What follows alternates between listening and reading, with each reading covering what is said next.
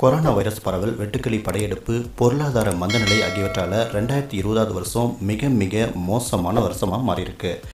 என்றைக்கும் இல்லாத அளவுக்கு மக்கள் அதிக அளவில் பாதிக்கப்பட்டு வீடுகளில் முடங்கி கிடக்கிறாங்க. ஒவ்வொருத்தருடைய மனசுலையும் எதிர்காலம் பற்றின பீதி சூழ்ந்திருக்கு. இந்த சூழ்நிலையில் ஜூன் 21 உலகம் அழிஞ்சிடும் அப்படின்னு கான்ஸ்பிரசி தியரிஸ்ட் சொல்லியிருக்காங்க.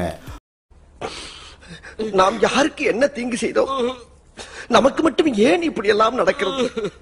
அந்த சொக்கநாதரின் திருவிளையாடலை நம்மிடம்தான் காட்ட வேண்டும். உலகம் முழுசும் இந்த தியரி வைரலா பரவிட்டு வருது. பூமி சூரியனை சுத்துறதை அடிப்படையாக வச்சுதான் கிரிகோரியன் கேலண்டரை இன்ட்ரடியூஸ் பண்ணாங்க. கிரிகோரியன் கேலண்டருக்கு முன்னாடி ஜூலியன் கேலண்டர் பரவலா பயன்படுத்தப்பட்டுச்சு. ஆனால் ஜூலியன் கேலண்டர் கண்டுபிடிக்கப்பட்டு அறிமுகப்படுத்தப்பட்டப்ப 11 நாட்களை நம்ம இழந்துட்டு தான் சொல்றாங்க நிபுணர்கள். தண்ணிக்குள்ள தூக்கி போட்டு அமைக்கி கல்ல தலையில போட்டு கொண்டு விடுற ஆஸ்கல் என்ன கிருத்திரம் பண்றாங்க. கணக்கீட்டில் இழந்த அந்த 11 நாட்களையும் கிரிகோரியன் கேலண்டரில் சேர்த்து கணக்கீடு பண்ணி பார்த்தா இப்போ நாம் 2020 இல்லாமல் 2012 இருந்திருப்போம் அப்படின்னு சொல்கிறாங்க. சயின்டிஸ்ட் பாலோ டாக்லோக்கின் வெளியிட்டிருக்கிற ட்வீட்டில் ஜூலியன் கேலண்டரை ஃபாலோ பண்ணால் தொழில்நுட்ப ரீதியில் இப்போ நாம் 2012 இருப்போம். ஜூலியன் கேலண்டரை கிரிகோரியன் கேலண்டர் அடிப்படையில் மாற்றம் செஞ்சு பார்க்குறப்ப நாம் 11 நாட்களை இழந்திருக்கிறோம். 268 வருஷங்களாக கிரிகோரியன் கேலண்டர் பயன்படுத்தப்பட்டு வருது. 268 வருஷங்களில் ஒவ்வொரு வருஷத்துக்கும் 11 நாட்களை நம்ம சேர்க்கும்போது 2948 நாட்கள் நமக்கு கிடைக்கும். 2948 நாட்கள் அப்படிங்கிறது 8 வருஷங்கள் அப்படின்னு சொல்லப்பட்டிருந்துச்சு. இந்த தியரியை பேஸ்மெண்ட்டாக வச்சுட்டு கால்குலேட் பண்ணால் 2020 ஜூன் 21 தான் டிசம்பர் 21, 2012 இருக்கும். இந்த 2012 டிசம்பர் 21 யாராலையும் ஈஸியாக மறந்துட முடியாது.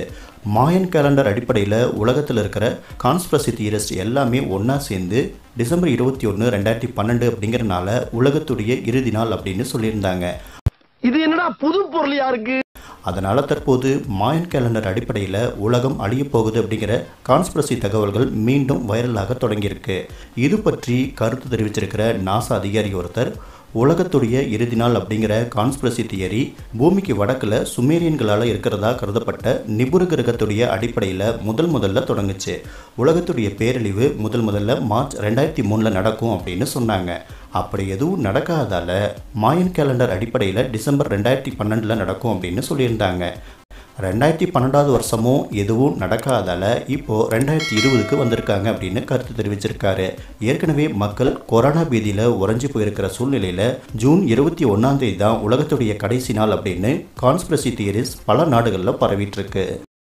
ஐயோ, ஒரு பைத்தியக்கார பைலட் அந்த மாட்டிட்டு படுற பாடு ரொம்ப திட்டவும் முடியல. ஒரு அளவுக்கு மேல வேணா வேற ஏதாவது வார்த்தையை பேசி விட்டுமோன்னு வேற பயமா இருக்கு. நடப்பு கல்வியாண்டில் பல மாதங்கள் ஊரடங்கு காரணமாக வீட்டில் முடங்கி கிடக்கும் மாணவர்களின் மீதான சுமையை குறைக்க முதல் வகுப்பிலிருந்து 10ஆம் வகுப்பு வரையிலான பாடப்புத்தகங்களில் 30% பாடங்களை குறைப்பதற்கு தமிழக அரசு திட்டமிட்டுள்ளதாக தகவல் வெளியாகியுள்ளது.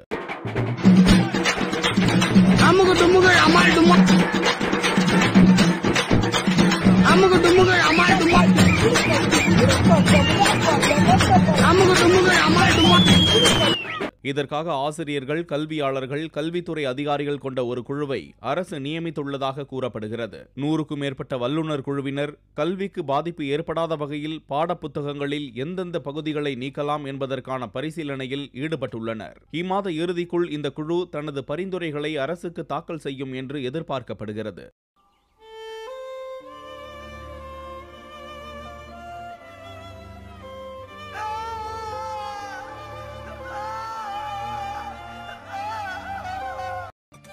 பிரதமரின் நிதி உதவி தொகையை பெற தனது 100 வயது தாயை பெண் ஒருவர் கட்டிலில் வைத்து வங்கிக்கு இழுத்துச் சென்ற சம்பவம் ஒடிஷாவில் நிகழ்ந்திருக்கிறது.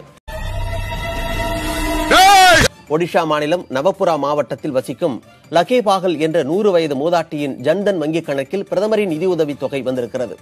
அந்த பணத்தை எடுக்க அந்த மூதாட்டியின் 60 வயது மகள் சம்பந்தப்பட்ட வங்கிக்கு சென்றிருக்கிறார். ஆனால் பயனாளியே நேரில் வர வேண்டும் என வங்கி மேலாளர் கூறியதாக தெரிகிறது. இதனை அடுத்து உடல்நிலை முடியாமல் படுத்த படுக்கையாக இருந்த தாயை கட்டிலில் வைத்தபடியே அவரது மகள் வங்கிக்கு இழுத்துச் சென்றுள்ளார்.